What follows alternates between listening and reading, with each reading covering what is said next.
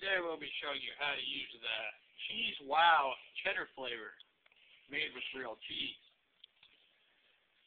The directions on the back clearly state that for best results you should remove the tip.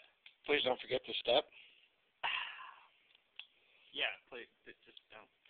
Hold it close to your food, chicken and biscuit. Press tip firmly and move slowly across the food surface. So we will begin our demonstration. Remove the cap. Throw that off in the no man's land.